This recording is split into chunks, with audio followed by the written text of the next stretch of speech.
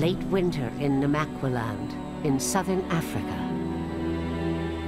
The rains have triggered one of the most spectacular displays of flowers anywhere on the planet.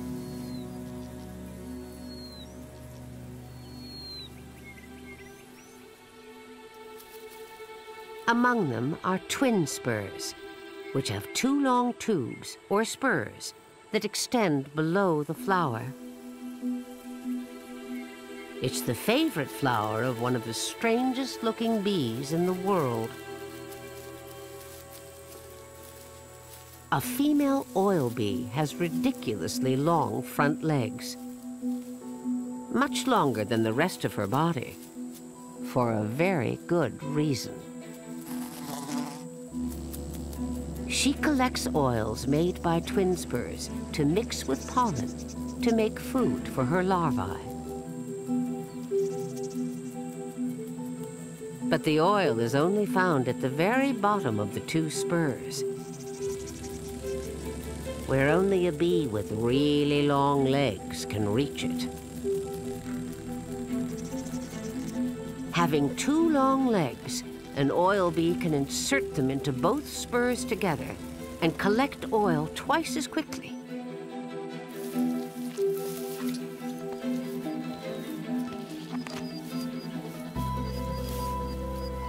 As complex a docking maneuver as any carried out by NASA astronauts.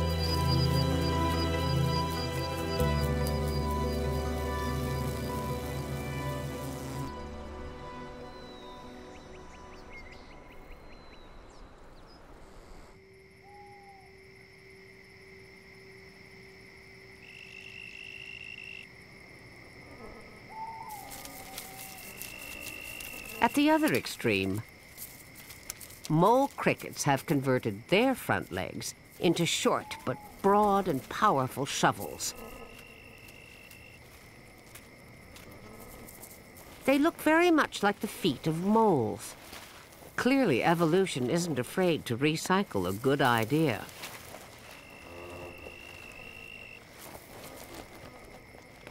They can dig quickly, excavating long burrows under the soil.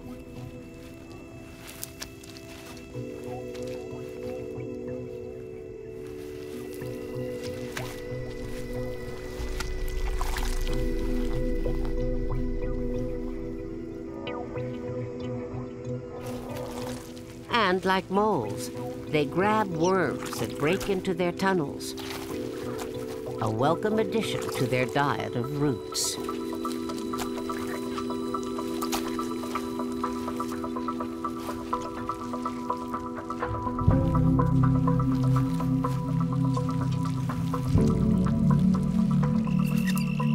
The great thing about having 6 legs is that the front 2 can be converted into all manner of useful tools, still leaving 4 to walk on.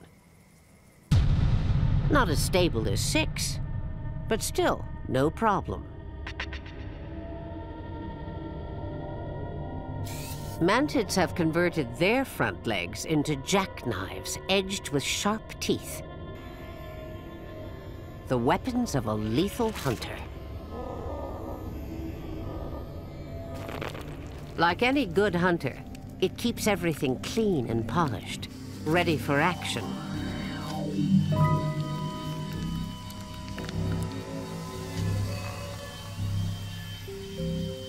And with sharp eyes, it can spot the slightest movement.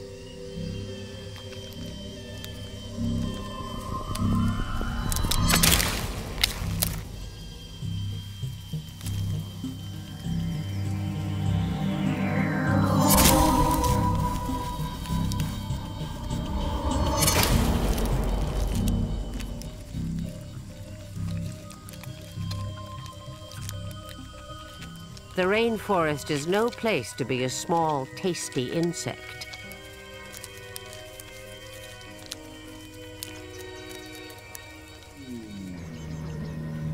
And neither is this tranquil-looking pond.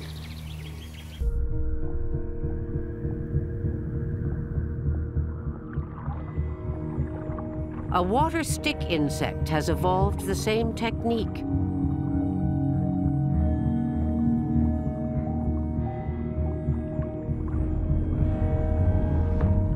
Like the mantis, it has sharp eyes.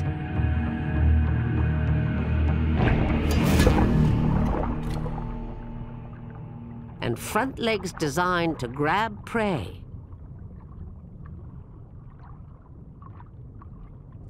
It also has a sharp beak that stabs through the exoskeleton of its lunch.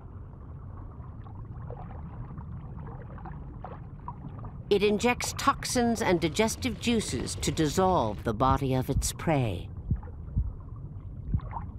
turning it into a hearty soup.